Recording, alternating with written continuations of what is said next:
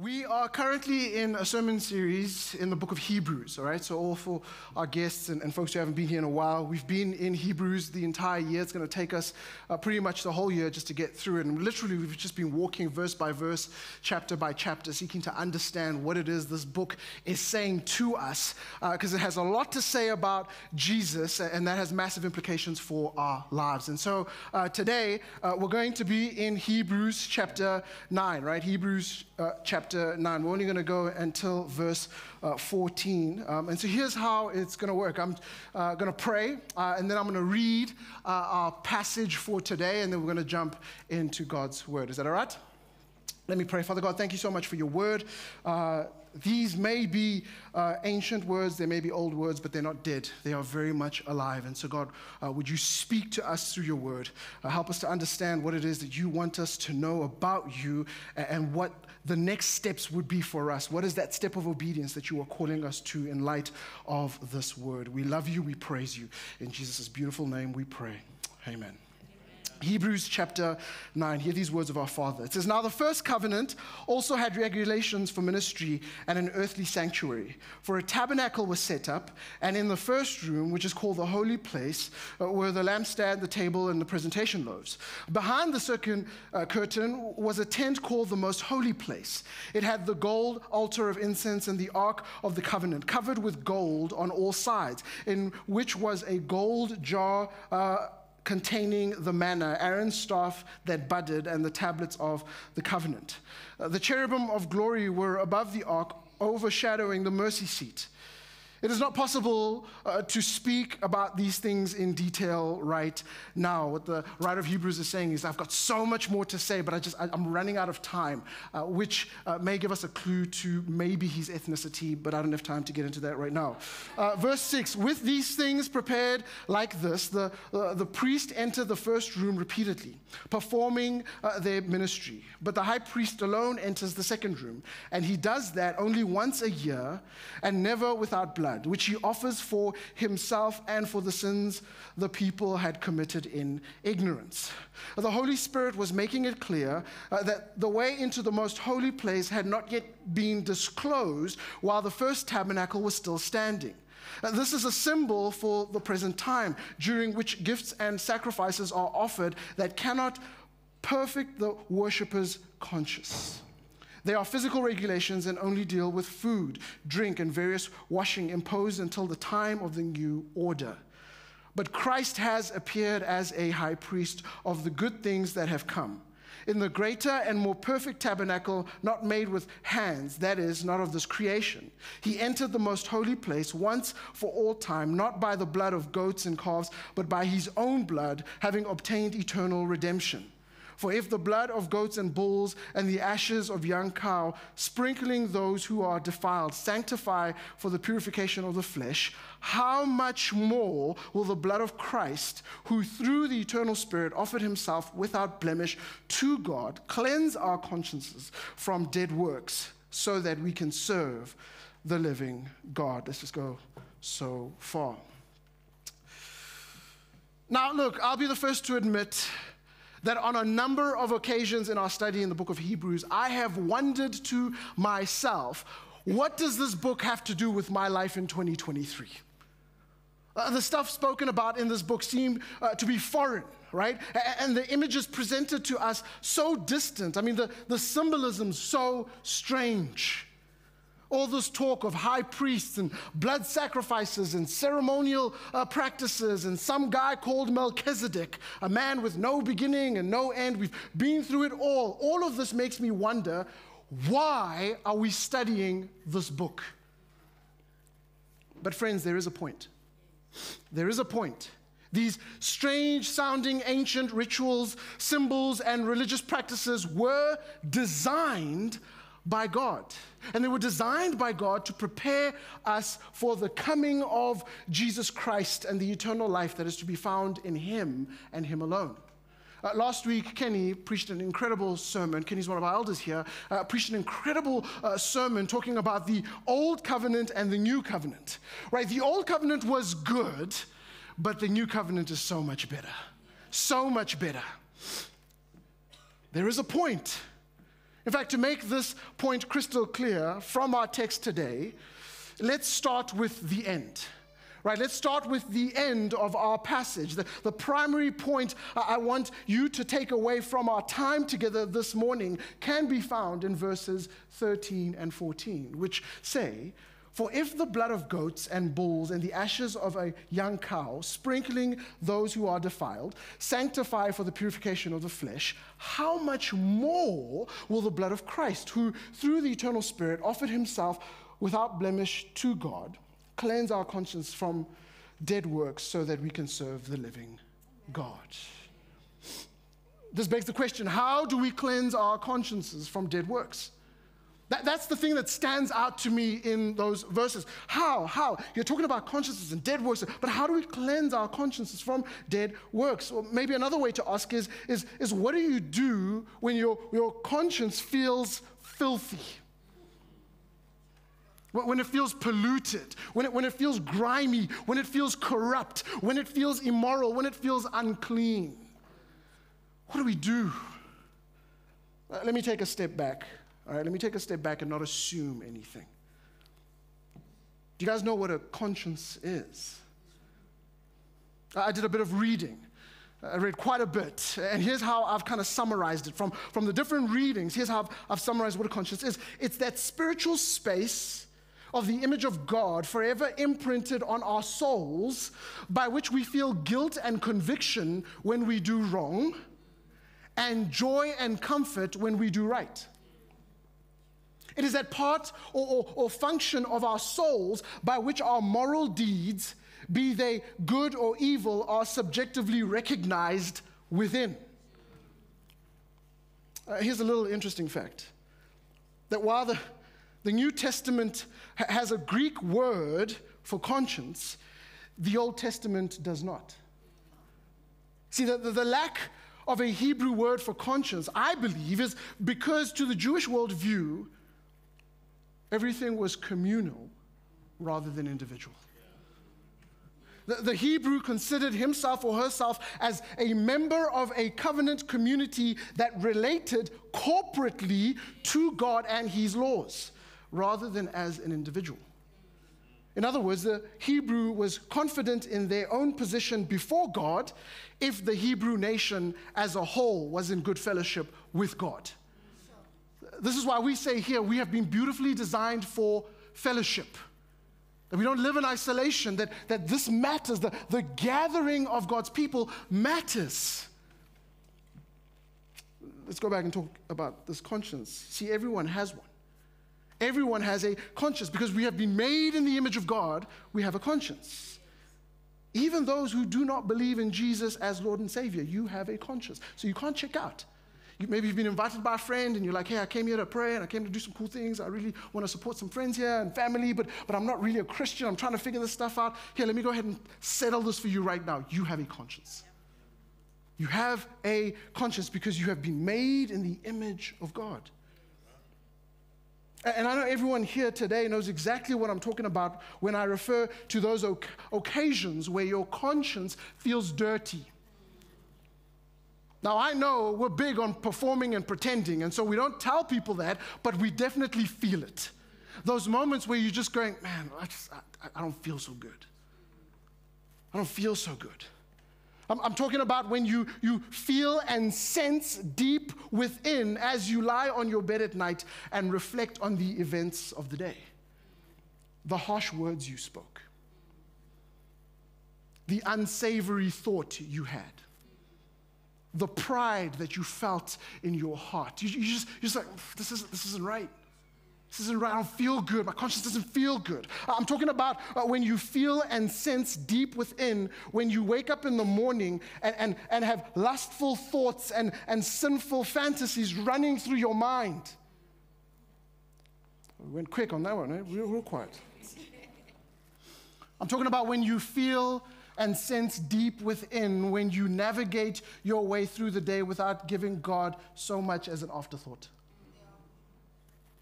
I'm talking about what you feel and sense deep within when you pass over in silence that incredible opportunity to share and explain the gospel with someone. You get back in your car and you're like, oh, I wish I'd said something. There was a moment. But maybe you were gripped by fear and you didn't do anything. I'm talking about what you feel and sense deep within when you reflect on your life as a whole and all you see is one failure after another. One shattered dream after another. One devastating relationship after another. One sin after another.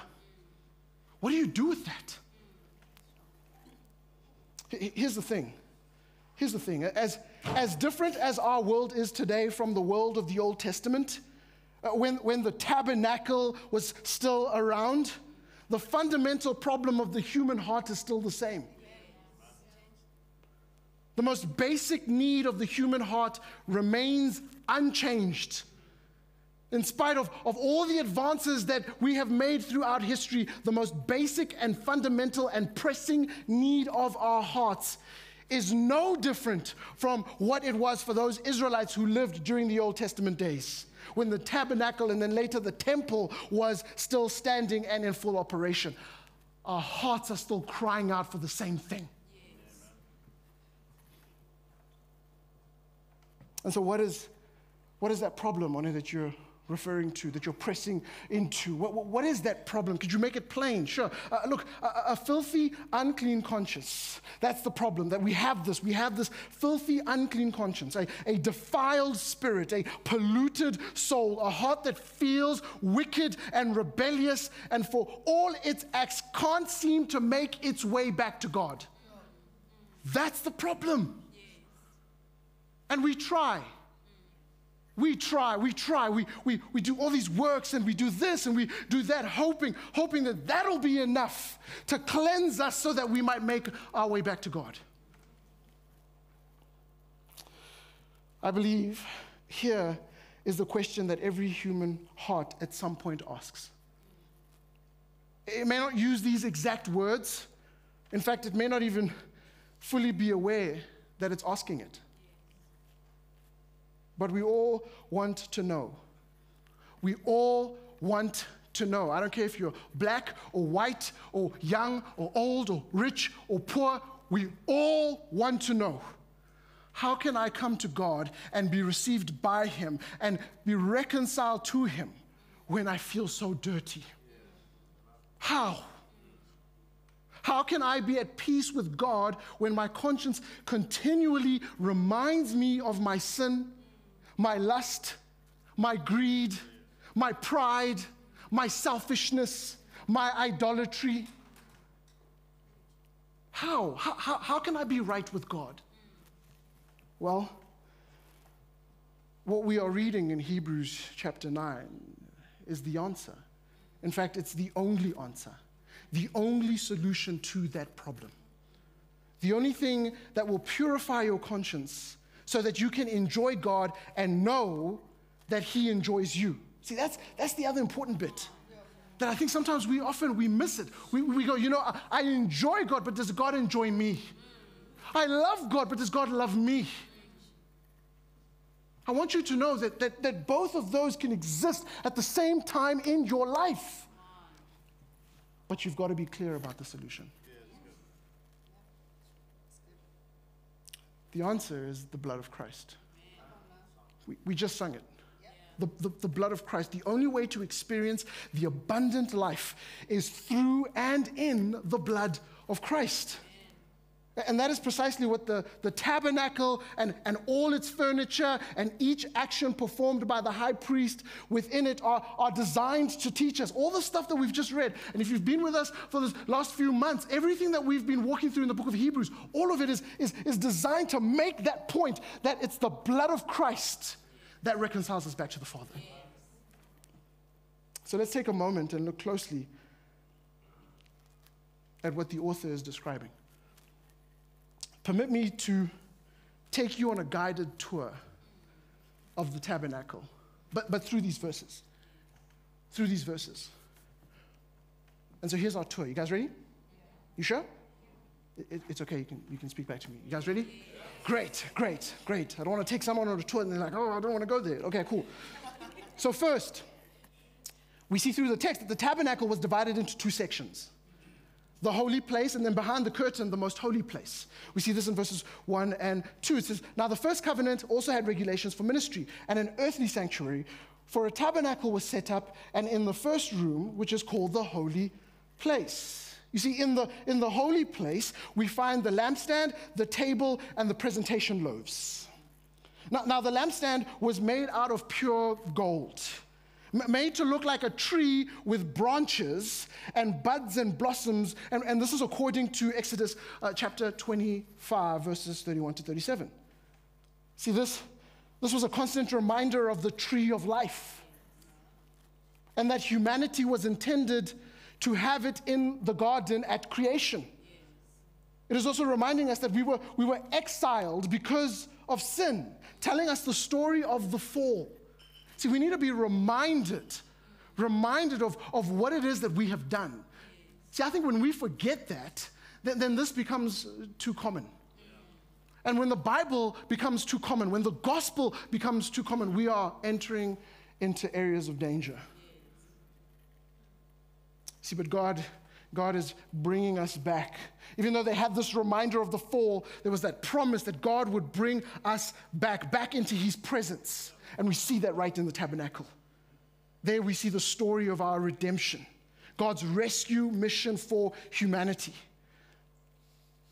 The lampstand was also meant to be, and this is going to sound pretty obvious, but it was meant to be lit,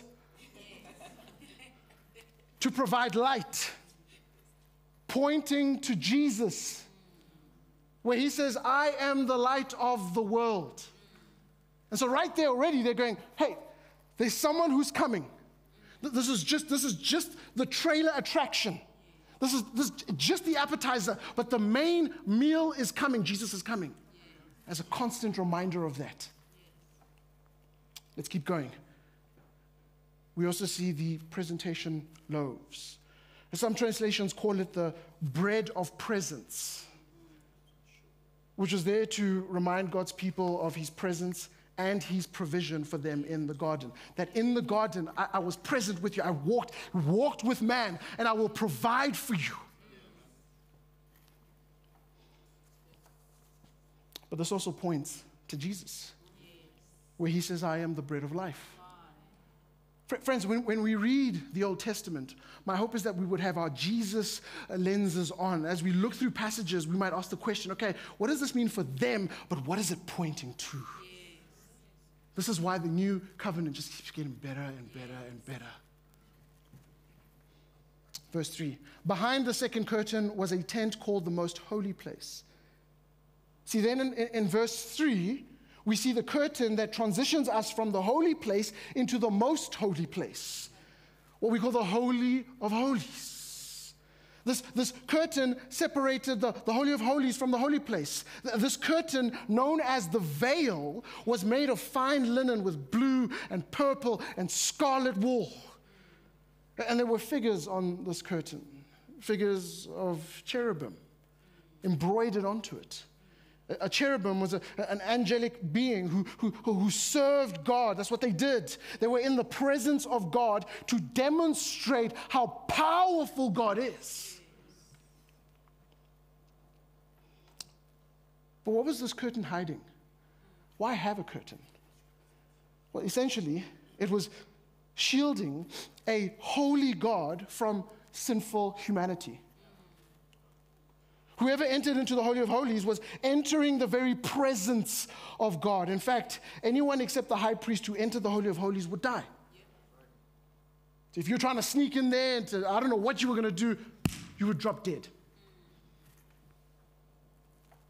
Even the high priest, God's chosen mediator with his people, could only pass through the veil and enter this sacred dwelling only once a year on a fixed day called the Day of Atonement.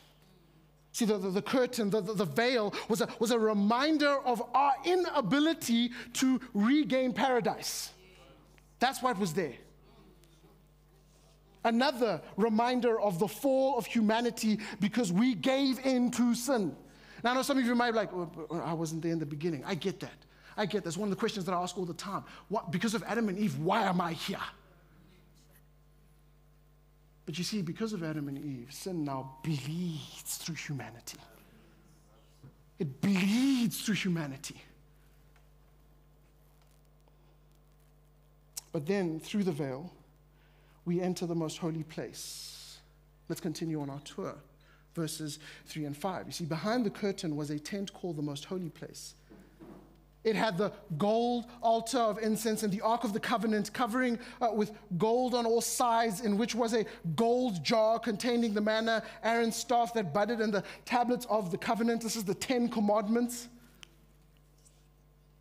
Did you guys notice all the gold? There's a lot of gold here.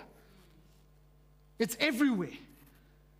We see gold all over the place, which is a reminder again of the land of Eden. All of it is pointing back to the beginning when things were good. Now you might go, the land of Eden and gold. Oh no, where did you get that from? I'm glad you asked. I don't know if many of you know this, but the Garden of Eden, among other amazing things, had gold everywhere. You can go read about it in Genesis chapter 2, verse 18 to 14. Verse 8 to 14. You'll see it. There's gold everywhere. Then we see incense mentioned in verse 4, which burned every morning and every evening, reminding us from Exodus 30 of how God's presence was with his people as a pillar of cloud by day and a pillar of fire by night. And the essence that we read about in verse 4, this is interesting, was made with some fragrant spices, and one of them was frankincense. Little side note, if you go read Exodus 30, you'll find instructions to Moses to include myrrh in the anointing oil that would be used to anoint.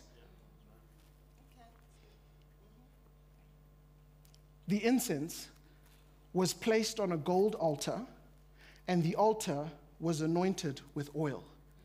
And all of that has gold, frankincense, and myrrh. It is all pointing to Jesus. The detail is all, like, and sometimes we just read right past it. I have no idea what they're talking. Gold, incense, okay, cool. Essential oils. Okay, they had essential oils in the tabernacle. What's that got to do with anything? Friends, all of it points to Jesus. That's why this is just getting better and better and better. If we were to open the Ark of the Covenant, we would find 3 things in there. A golden jar holding manna, Aaron's staff that budded, and the tablets of the covenant. You see the manna reminding them of God's redemptive provision in the wilderness. Go read about it in Exodus 16. The staff bringing to mind his mediating work through the priesthood. Go read about it in Numbers chapter 17. And then the 10 Commandments showing us God's unchanging character, which serves as the foundation of all goodness, of all morality, and all truth. Again, all of it reminding us. Verse 5 then says, the cherubim of glory were above the ark, overshadowing the mercy seat. And then he says, it is not possible to speak about these things in detail right now. That all of it was glorious. That's the point of that verse there. All of it was glorious. The cherubim of the glory continuously looked down in wonder. If you go look at these pictures, go Google it. Looks down in wonder as they knelt at the mercy seat with their wings arched and touching overhead. Glory here is the synonym for God. Yes. So even as amazing as the cherubim was, they're going, no, God.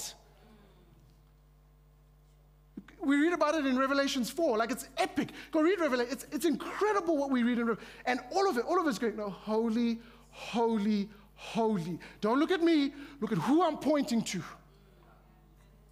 Don't be impressed with me, be impressed with the one I am pointing to. Everything about this is glorious. Everything about it is glorious. See, only the high priest of Israel could enter the Holy of Holies, and he could do this only once a year on the Day of Atonement. We read of this in Hebrews chapter 9, verse 6 and 10. I read it in the introduction. And when you have time, I'd encourage you to go read Leviticus 16. And I know it doesn't make like early in the morning, cup of coffee, Leviticus. I get it. But in light of what I've just said, if you read Hebrews chapter 9, verse 6 to 10, and then you go and read Leviticus 16, I'm telling you, the lights will come on. You'll go, okay, I see what's happening here. I see what's going on here. Sometimes I'm very thankful that we stand on this side of the cross and we look and we see everything. That's why I think sometimes we'll just be like, no, I know Judas is going to betray. It's not as epic. I know this is going to happen. But I sometimes wonder, what would it have been like to hear this book being read? Like people gathered like this and then they read it and they're going, oh my goodness. Oh my goodness. Oh my goodness. Like the whole time you're just being blown away. I hope that our hearts would do that as we read God's word. Remembering that all of it has a point. What I want us to see is the writer of Hebrews' statement in verse 9. This is a symbol of the present time during which gifts and sacrifices are offered that cannot perfect the worshiper's conscience. So all of this that's happening is great, but it's just a symbol. Because it doesn't get us over the line. And that's where we want to be. We want to be over the line, but it just doesn't get us over the line. All that these offerings and sacrifices could do, it was just to cleanse the person outwardly so that they could join in with the rest of God's people in worship and prayer. That we would gather together in expectation of what God will do. But it wasn't enough to cleanse us inwardly. These offerings and sacrifices only cleansed their bodies, removing ceremonial defilement and qualifying them for life in the community with God's people. But their consciences were never fully and finally and forever cleansed of the polluting power of guilt that was brought by sin. It just wasn't enough. He also says in verse 9 that this way of relating to God through animal sacrifices in an earthly tabernacle was symbolic of the present time. He means the old covenant days. His point is that he himself is living in a time of transition from the old covenant to the new, from the old to the new. With the coming of Christ, the old way of relating to God has been replaced. We have entered into what he calls in verse 10, the time of the new order. We are in the time of the new order. The person and the finished work of Jesus Christ have replaced the entire ritual sacrificial system of the old covenant. This is a big deal.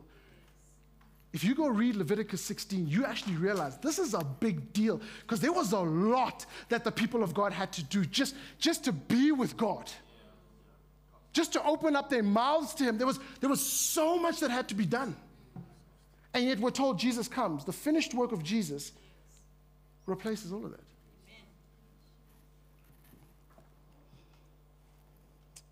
So what did the tabernacle and its furniture and the activities that took place within the courtyard actually mean then? What's the main point on it? Like you've said a lot, but what is the main point? What did it symbolize? What are we supposed to learn from it all? Let me share 3 real quick things, all right? So if you're that person, you got your notes, and you're like, I'm waiting on it. I'm waiting for you to say point number 1. Here it is. What do we learn from all of this? What is the point of all of this? Well, firstly, we should see that the wonderful construction of the tabernacle, detail after detail after detail, with the aesthetic extravaganza of all its finishes, and the sophisticated designs, and all the embroidered things, and the curtain, and the gold, and the variety of colors throughout, that all of this is deliberate. And I know sometimes we go, we get it personally. That's why many of us will decorate our homes, and we'll be intentional about what we put up, and the color scheme, and how these things, and you think, like, where do you think you got that from? God is the same. Yes. And all of this is to serve as a visual sermon declaring the beauty of God.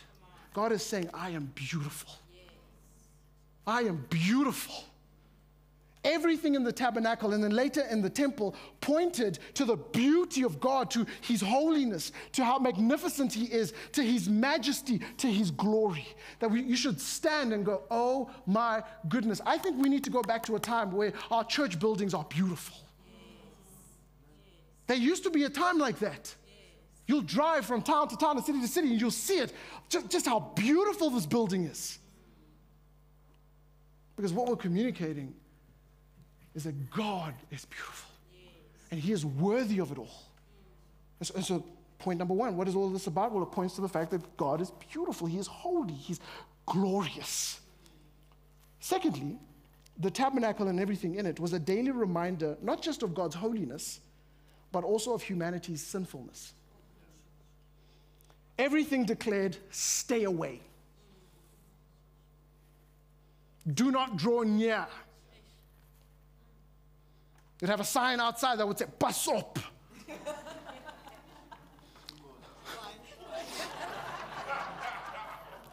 Little interesting story. Some of you would know, I'm originally from Botswana, so I grew up in Botswana. And I grew up in a small mining town.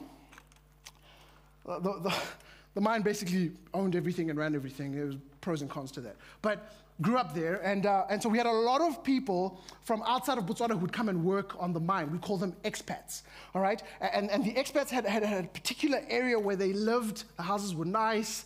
Everything was really, really cool. I don't have time to get into that, but it was really cool. And I had friends there, went to school with everyone, and would ride my bike through the suburbs. I remember seeing the sign with a very vicious dog on it that said Pasop. And I was like, man, that's a really interesting name for a really scary dog. Like, it just doesn't tie together. Like, it doesn't make sense. And then I keep riding my bike, and I'd be like, maybe it's a common name, because it's like, there's 4 dogs on the street called Pasop. Like, what is going on here? And then I later came to South Africa and studied Afrikaans, and I was sitting there as a 14-year-old, and I went, oh, makes sense. Makes sense. It's like, yeah, we also have our things. Everyone knows a Sporty, right? Anyone know a dog called Sporty? Yeah, and it's not like one dog that just like moves around and, you know, I'm digressing. Let's come back to the text. It was a reminder. It was a reminder that you cannot enter here. You cannot enter here because of your sin. There's no access for you to God because of your sin. And it's so weird. It's so weird. Like, I think sometimes, we may not say this verbally, but sometimes we'll say it in our hearts. We'll go, that's not fair. I'm telling you, if we understand who God is, when people say that, you should go, I just want to get away from that person. Because, friends, you don't want fair with God. You don't. You don't. We receive mercy and grace. Mercy is not receiving what you deserve. And what do we deserve? Death. Grace is receiving what you don't deserve. What do we get? We're adopted into the family. We have an inheritance. There is blessing after blessing after blessing after blessing. And there's, like, we don't deserve, like, what did I do? I stood there looking and going, I can't get in. But God, what if I try to do this? What if I try to do this? Not enough. What if I'm a good boy? Not enough. Please be a good boy. What if I show up every Sunday gathering? Not enough. It's great to gather because then we're reminded of this. And then we sing together as the people of God. But I'm telling you, if you're hoping that that's what's going to get you access to the Father, it's not enough. But I'm a leader not enough. It's only when we recognize that we are in desperate need of a Savior. It's when we recognize that I am sinful, that I need the Savior, I need the blood of Christ. And so it was a reminder of that. And then thirdly, the tabernacle and everything in it pointed to the coming of the person and the work of Jesus Christ. Is that one day he's coming. One day he's coming. God is going to send his son. But we live on this side of the cross, and so God has sent his son. Let me remind you that when John the Apostle described the incarnation of the Son of God, the entrance into human flesh, into this life, this world, here's what he says in John chapter 1, verse 14. He says, the Word became flesh and dwelt among us. This word dwelt can be better translated from the Greek as he tabernacled with us. Just another reminder. Because they were wondering, I'm sure, year after year, has he come yet? Has he come yet? Has he come yet? Has he come yet? And then one day Jesus comes. And then John says, he's come to tabernacle with us. That's him. That's him. Oh, friends, I know this is a lot. This is a lot. But let's not get lost in the forest. All right, I'm going to call the band up. Let me wrap this up. All of this is beautiful. This is a beautiful forest. And like the writer of Hebrews, he's going, man, there's so much more that I want to say. And even in preparing this, I was like, man, there's so much. Can I say, okay, I got to cut that out. I got to cut that out. Someone's got to, they've got lunch plans, and there's something in the oven, and it might be burning. Oh, it's burning. Some of y'all are looking at me like, it's burning. Wrap it up, So I'm going, okay, there's a lot here, and I don't want people to get lost in what's going on here. And so let me end with where we began, which was the end. Verses 13 and 14. It says, for if the blood of goats and bulls and the ashes of a young cow sprinkled those who are defiled, sanctifying for the purification of the flesh, how much more will the blood of Christ, who through the eternal Spirit offered himself without blemish to God, cleanse our conscience? See, the blood of the bulls and the goats that could only provide external ceremonial cleansing. The blood of the Lord Jesus Christ cleanses our consciences and brings us the final and full forgiveness of sins. That's the point of the text. And what is our conscience being purified of? What is it being cleansed from? Well, the writer of Hebrews tells us, from dead works. And there's a lot of dead works in here. Mine included. He, the writer of Hebrews, has in mind everything we have ever done thinking that it would save our souls. Everything we have ever said hoping that our words would turn away God's wrath. Everything we have ever gave or sacrificed or promised or turned away from thinking that it would put our conscience and our heart and our mind at rest. He's saying all of that is dead works. They are, as the writer of Hebrews puts it, they're dead works. Dead because they have no power to reconcile us to God. They are dead because they come from hearts that are dead. Absent of spiritual life. The dead cannot produce life. The dead cannot free us from sin. The dead cannot liberate us from the chains of despair. Only the living, and his name is Jesus. He is the one that makes us alive. He is the one who through his death and resurrection brings us life. Only then, with a pure conscience, one made right with God, clean by the blood of Christ, can we then serve the living God. Only then. Only then can we love him and glorify him the way that we were originally designed to. And so here's my prayer for you this morning, is that this would be true of you. And it's so easy to miss it, especially in our context, especially in South Africa. It's so easy to miss it because we still call ourselves a Christian nation. We're familiar with the things of God. And so I grew up in church. I show up to a community group. I have a Bible in my home. But friends, if you have not surrendered your life to Jesus as Lord and Savior, you are not free. You are just performing dead work after dead work after dead work after dead work, hoping that that will gain you access to the Father, and it won't. It's not perfect lives that God is looking for in us because He knows we cannot do it. He's looking for the perfect one who lives in you. And that only happens if you are covered by the blood. I want freedom for you guys. I really do. I want freedom. That's my prayer, that we would experience freedom. Brother Yun says this. He says, I feel sorry that many Christians live in bondage even though Jesus has signed their release form with His own blood.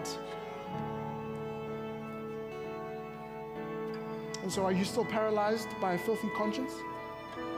A dirty conscience?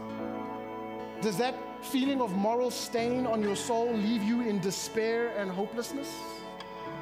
There is only one solution. Only one thing that can cleanse and make you whole. And that is the blood of Jesus Christ that was shed at the cross for you and me.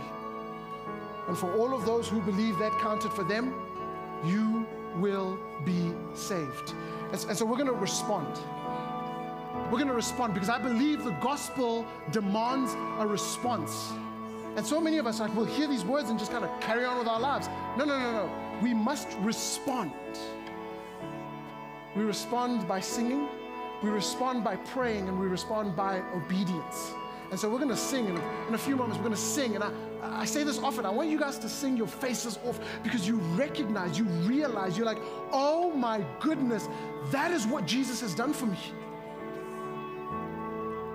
Do not let the dignity of man get in the way of your worship to God. What will people think? Can I do this? It's the audience of one. And so maybe that's you. You just need to sing. You sing your heart out. Maybe you showed up in here recognizing and realizing what Jesus has done for you, and you're like, I just can't wait. One, would you stop talking because I want to sing? And so we're going to do that. But we respond also by praying. Some of you need to pray. We dedicate this corner here, these steps, we call them the prayer corner, so you can come and kneel here. But you know what? You can come to the front, and you can come whenever you want. Because you're crying out to God. Now you might go, oh, I don't need to come to the front. I totally get that, you don't. But you know, sometimes the body is communicating what's happening in here. And so we race to the front to go, you know what, I just want to fall flat and just cry out to Him. Jesus, I need you. Maybe that's a prayer for someone here this morning. It's simple. I just need you. What for? I'm not 100% sure. Jesus, I just need you. There is an emptiness in me. There is anxiety in me. There's worry in me. I just need you. Please do not leave until you've cried out to Him. And then we obey. Some of you may not like that word, obedience. So I'll use a different one. What is your next step? What is your next step? Maybe for you, it's to join a family group. Maybe for you, it's to get plugged into a community. Maybe you're a guest and you came to visit, but you know you're not plugged into a community of faith. Well, this one could be the one for you.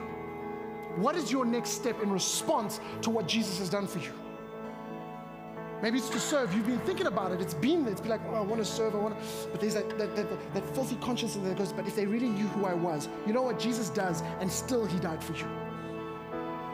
And so what is your next step? And then maybe for some of you, that next step is just simply to Jesus. Is to surrender your life to Jesus. Deep down, you know you're not a Christian.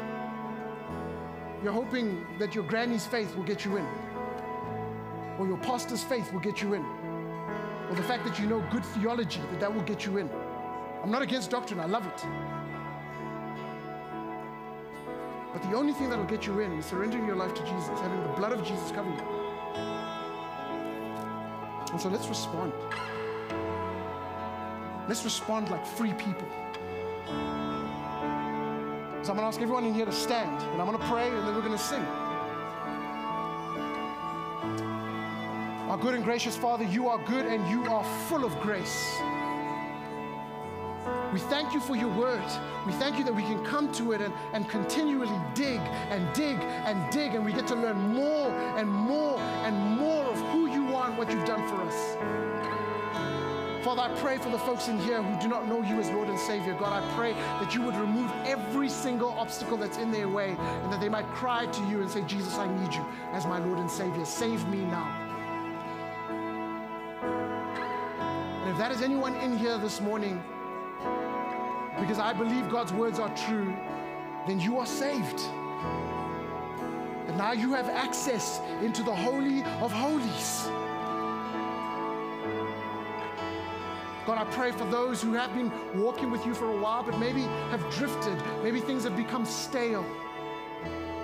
That we look at this world and how broken it is, and we wonder, is there any hope? And so we want to give up. God, I pray by the power of your Spirit, you would hold on to us. And then remind us that one day, Jesus, you will return to make all things new. But until that day, you walk with us step by step in our marriages, in our work, in our relationships, in our thoughts, in our ambitions, in our desires, in our hearts. You will never leave us nor forsake us. And so we thank you for the blood.